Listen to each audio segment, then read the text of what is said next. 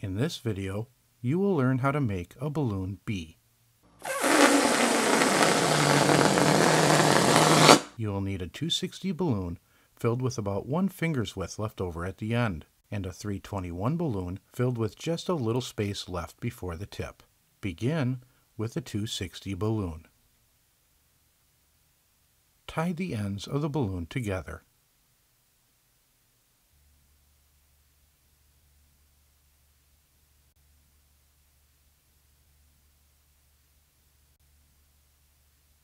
Determine the midway point of the balloon. Fold the balloon in half, holding it in the middle, forming 2 loops. Twist one of the loops. This will be the bee's wings. Set this aside to work on the 321 balloon.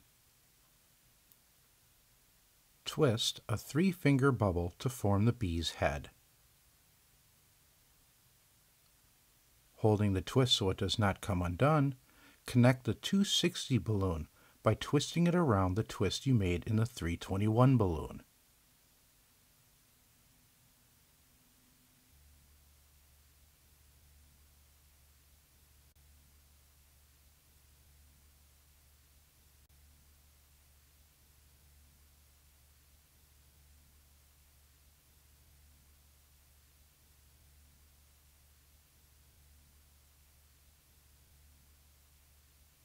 Adjust your design to your liking.